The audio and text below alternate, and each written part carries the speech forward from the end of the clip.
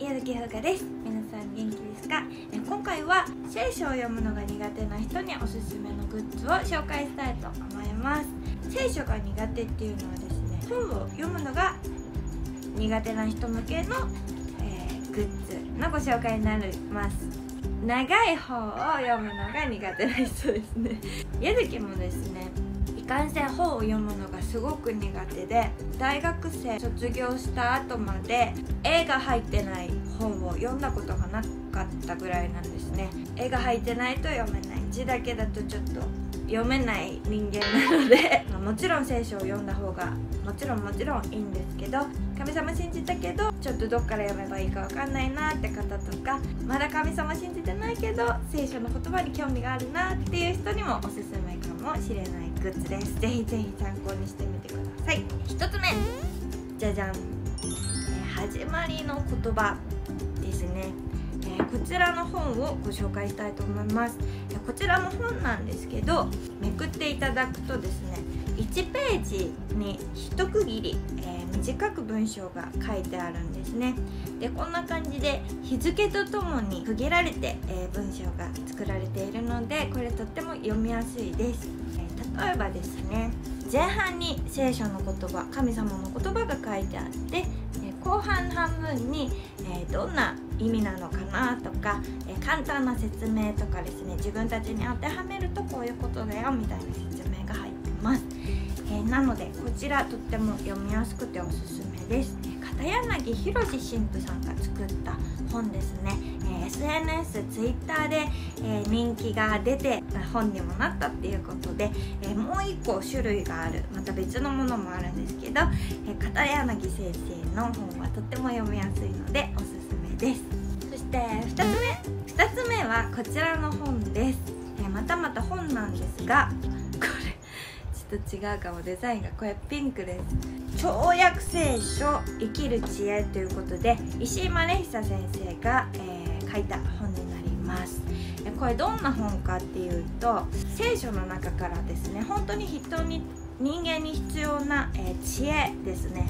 生きるための知恵を聖書から抜粋してまとめてある本です。これ私一番おすすめかもしれない。めちゃめちゃ好きな本ですね。例えば自分自身についてとか、生きる姿勢について、人の心について、言葉と行動について、リーダーシップについて、結婚についてなどですね、それについてこう聖書からこうピックアップしてまとめてあるので、見たいところを読むとですね、その時必要な言葉をこう一気にガッて読むことができるので、これすごくおすすめです。こちらもですね、結構1ページもしくは2ページで1個1つにまとまっているので、これもとっても長文読むのが苦手な方にはおすすめの本です。例えば働くことについてっていう章であれば、アリの勤勉さに学べっていうタイトルから信玄のところを書かれていたりとか、働かざる者食うべからずというタイトルでテサロニケのところが書いてあったりとかします。これ言葉がですね、現代の言葉にすごく、近い言葉で聖書の言葉を訳されているので、これとっても読みやすくてですね、ぜひ神様信じてないノンクリスチャンの方でもすごく生きるために参考になる、すごくいい本だと思ってます。なのでこれぜひぜひちょっと読んでほしいなと思います。超訳聖書生きる知恵という本で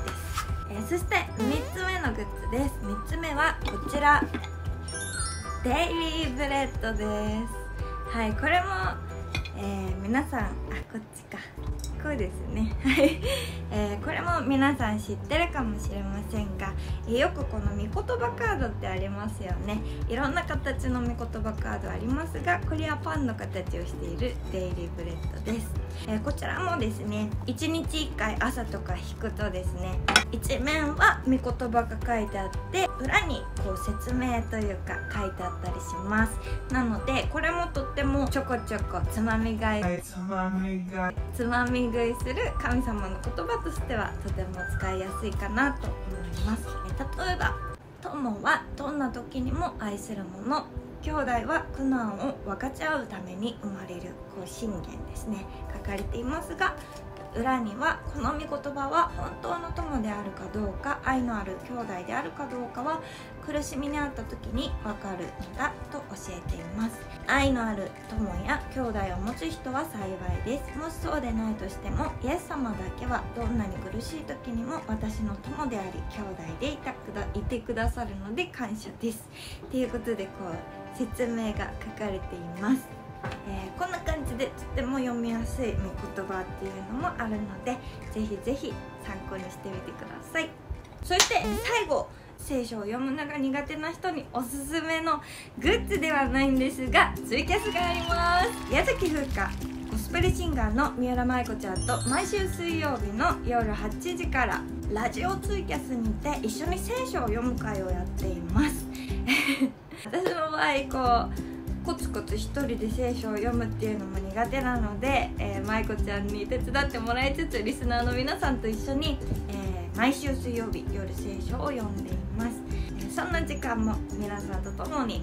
分かち合いをしながら過ごしているので、もし一人で聖書を読むの苦手だなとか、コツコツ自分一人で信仰を保つの大変だなっていう方は、教会以外にもですね、そういう集まりに参加してみるのもいいかもしれません。ということで今回は聖書を読むのが苦手な人におすすめのクリスチャングッズ3選ご紹介しました。もちろんこれだけじゃね足りない部分もあると思うので、聖書の言葉しっかり読んでいきたいなと思いますが、まずはっていうことで手をつけるのにいいかもしれません。ぜひ参考にしてみてください。一緒に頑張りましょう。ではまたお会いしましょう。バイバーイ。